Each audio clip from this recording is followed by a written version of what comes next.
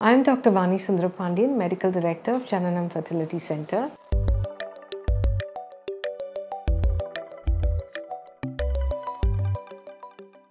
இப்போ IVF success rate எதனால குறையுதுன்னு கொஞ்சம் பேசிக் ரீசன் சொல்கிறேன். The most important reason என்னன்னா IVF ட்ரீட்மெண்ட்டை போஸ்ட்போன் பண்ணுறது, தள்ளி போடுறது. இப்போ சில கப்புள்ஸ் வருவாங்க, 32 இயர்ஸில் டாக்டரை பார்ப்பாங்க. அந்த லேடிக்கு 32 இயர்ஸ் இருக்கும். அப்போ எல்லாம் நார்மலாக இருக்கும். ரெகுலர் பீரியட்ஸ், டியூப்ஸ் ஓப்பன்டாக இருக்கும் அண்ட் ஸ்பெர்ம் கவுண்ட்டும் நார்மலாக இருக்கும். அப்போ டாக்டர் என்ன சொல்லுவாங்க, எல்லாம் நார்மலாக இருக்குது, நீங்கள் போய் ட்ரை பண்ணுங்கள் கொஞ்ச நாள் அப்படின்னு சொல்லுவாங்க.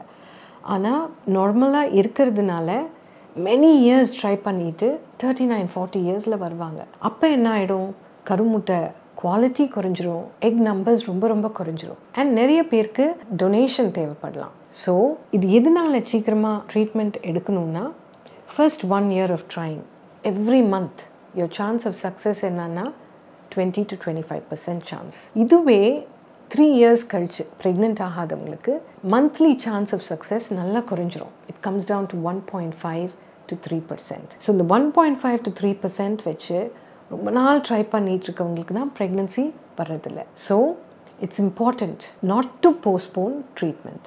அது ஒன்று. ரெண்டாவது ரீசன் என்னென்னா life style, neglect of life style. அதனால wait, alcohol, smoking, all these factors இதுவும் IVF success rate குறைக்கலாம். இதெல்லாம் பேஷண்ட் கையில் இருக்குது. So these are things you can change to improve pregnancy rate.